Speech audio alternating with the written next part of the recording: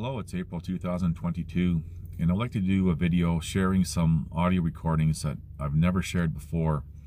And this audio recordings are with the two detectives that were allegedly investigating the assault on me.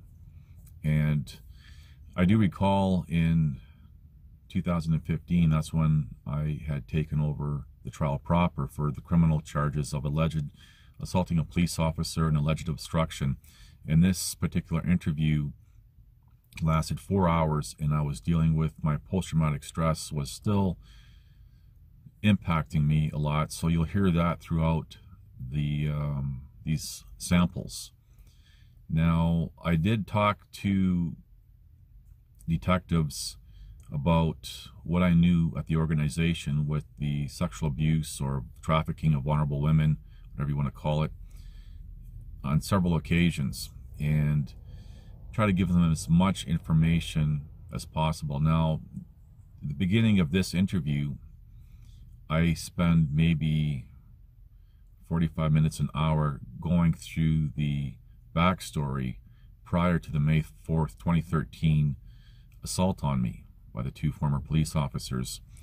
And I'm sharing this to show that I made every attempt to try to tell people about what I knew, what was going on. And at the end of this, the audio recordings, now I don't give any, for example, any written commentary to it.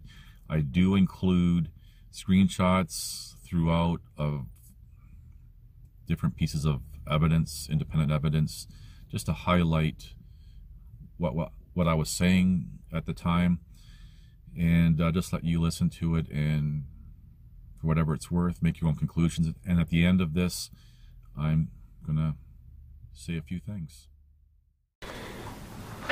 Okay, so looks like I'm recording. Perfect. And by the way, that's the recorder that I used that was confiscated, that was erased. Okay, same one? Same one. Okay. All right.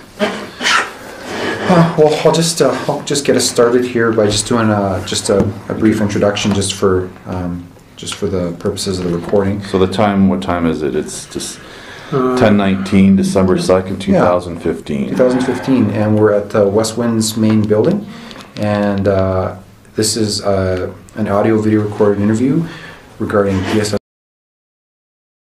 I had emailed actually the judge 2 emails which are under seal, and he's decided to keep them under seal, and he'll be, I guess, determining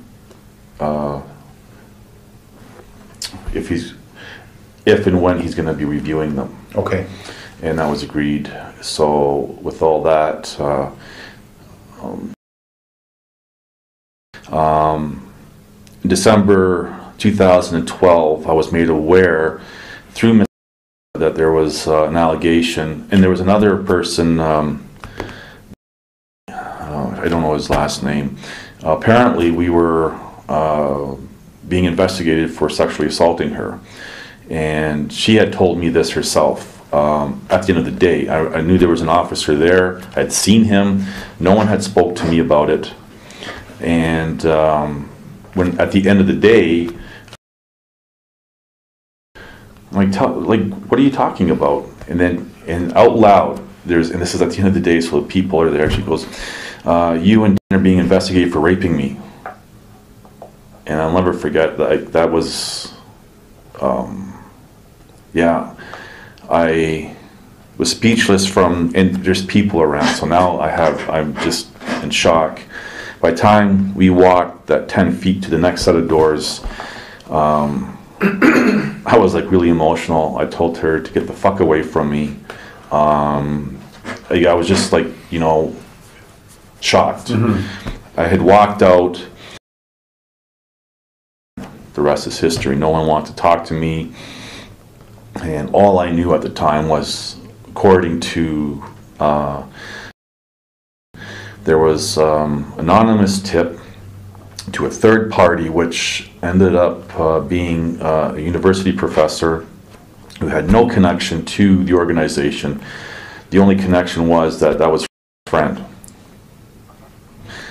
That's where I drew that connection through an untraceable email. That's what he told me. And nobody wanted to talk to me about it. Okay, and I'm sorry to interrupt you. Just for the record, the director. I wasn't a director. Okay. When I first started, I was hired by Dr. John Rook, and you're aware of that information. Yes. Okay. And soon after, because of my background and whatever, he was talking to me about taking a higher position.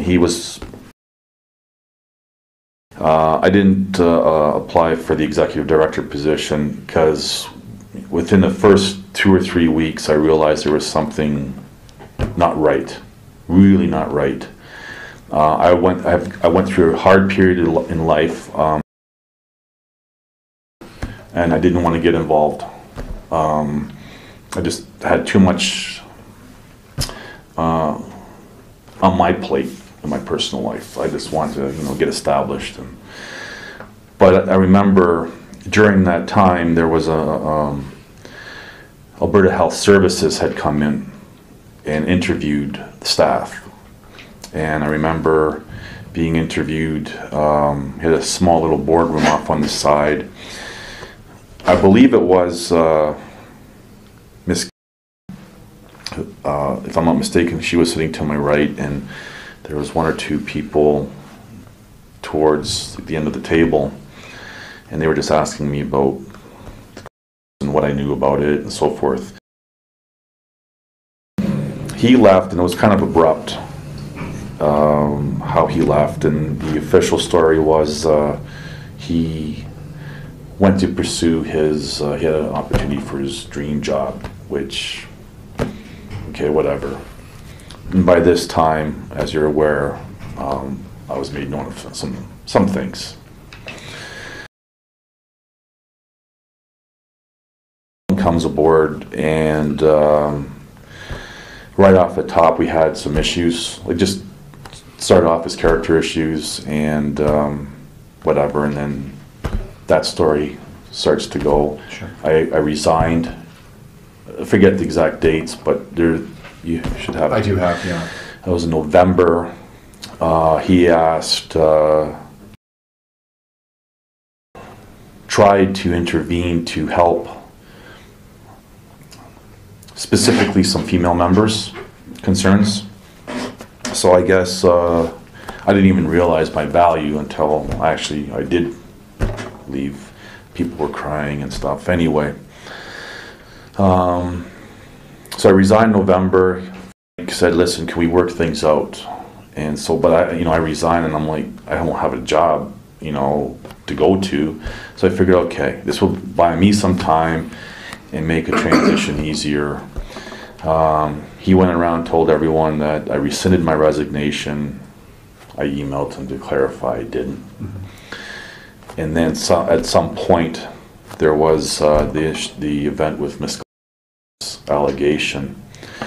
And I knew she had something to do with it, and I knew had something to do with it just based on what little information I know. No one wanted to speak to me, which raised my concerns. The police, even out of human common courtesy, should have just said, "Hey, listen, this is." Nobody said a word. So from that point to the May 4th event, there's already recordings. So I'm going to rely on the facts. One, I don't want to misquote or something and then it contradict any specific information over those 4 months. I did what I had to do for my own best interest because no one else was looking after my own best interest. And I'm sure both of you guys would if somebody made an allegation like that, you would be taking it seriously. However, you guys have the advantage of being police officers and you can, do your own little inquiries and stuff. I don't have that luxury, right? So, and that was the purpose for making some recordings, you were trying to clear your name. There was my primary focus in the beginning, in the first recording, was to clear my name. But I realized I had some job prospects and stuff, which later I found out that was interfering with, but that's a different topic.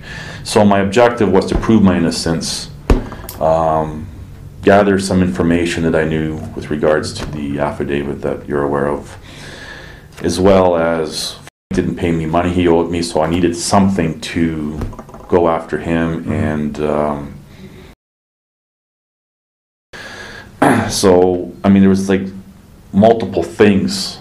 And then I ran into her into the mall. I remember I had come back from job, you know, and I think it was like about 2:30 or 3 o'clock in the afternoon. Now that would have to reflect to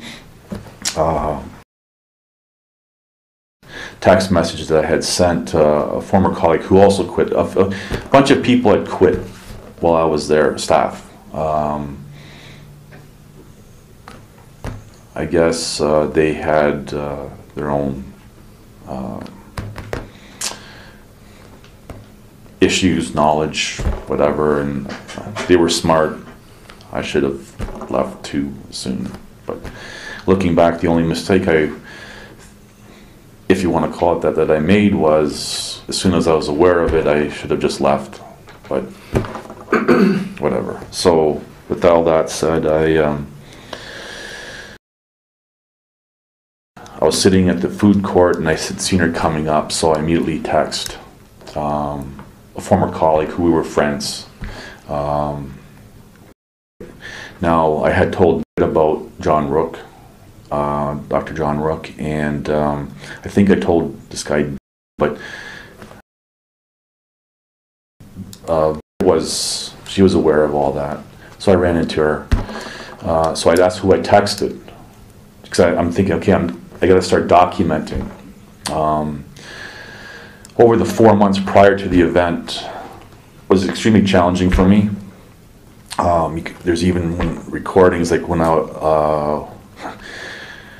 after I would drop her off close to her house, I remember just talking out loud, like, I hope this is worth it. Like, this is nuts. Like, I shouldn't, I'm just, but that would summarize my not notes, but like summarize thoughts if I had any after I dropped her off, had it on record. So I try to document everything, and trust me, like, as a human being, that's the craziest thing you can do. Like, you're like, am I going overboard? Am I nuts? Like, but who do I talk to?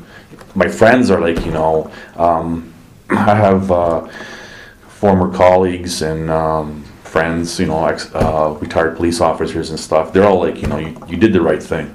Like, there's no question. And so, and I trust the input of my friends. Like, there's a lot of times where I was trying to talk to her about who is she talking to. I actually she at one point towards the end, she said she was talking to a professional. I said, who is this person?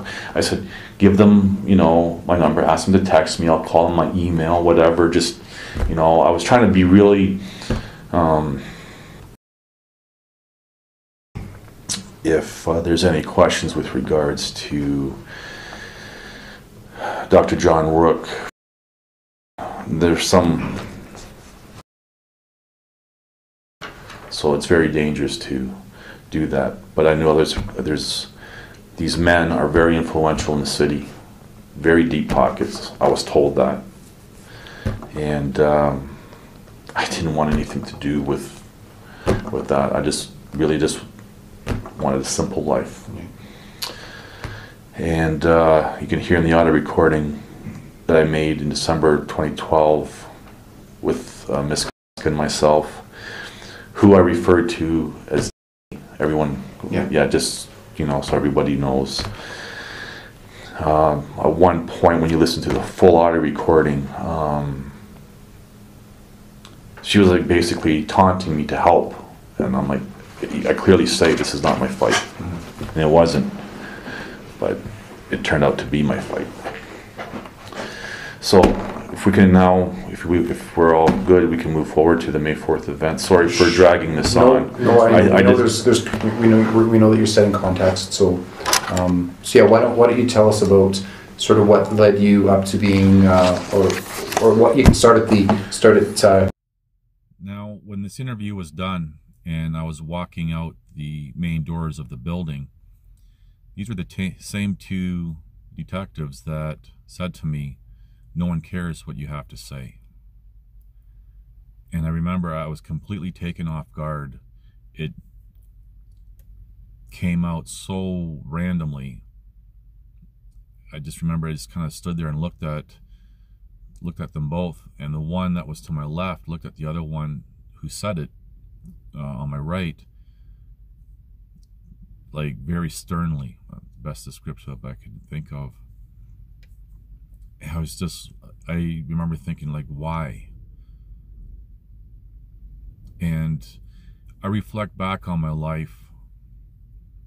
There was the time when a gang, about, I don't know, it was 12 or 14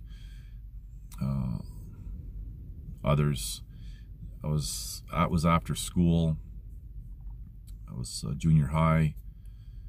They beat me, left me for dead. Long story short, they got off, and the police came with this guy and said he just wanted to say sorry.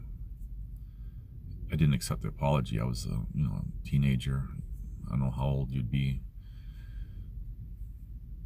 I think about that. I think about when it was the late 80s anyway. I think it was 88, where I was sexually assaulted by 5 to 6 female nurses in a recovery room of a hospital. And the police told me, and I was going to the police, saying, hey, this happened to me. And they threatened to charge me with something. And I remember them saying to me, why would you want to do that to people who help others? And I talk about this, actually, there's a whole video dedicated to that story. And I spent almost 10 years off and on trying to pursue that, and even had lawyers filing police complaints on my behalf. Now there's lawyers doing it because the police wouldn't listen to me. And the irony is that's showing up on CPIC, the police computer database. Every country has one, of sexual assault complaints. Keep in mind, this is over years. And I found out, I believe it was in June 2013, that my sexual assault complaints were showing up, but not clear that I was a complainant. And I can never understand why I was being told throughout my life, my adult life, that I'm a sexual offender. And then I found out June 2013. There's audio recordings of that. And it's just, I just don't get, I really don't understand why, when it comes to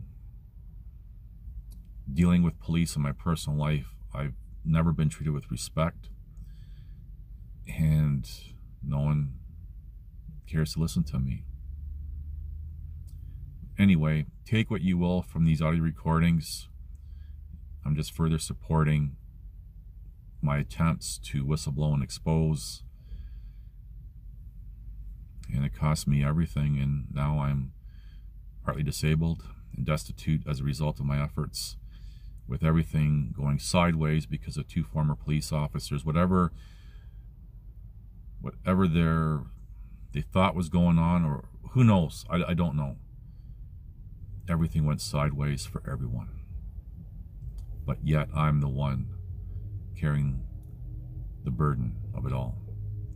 Anyway, thank you for watching. Please like, subscribe, comment, and share.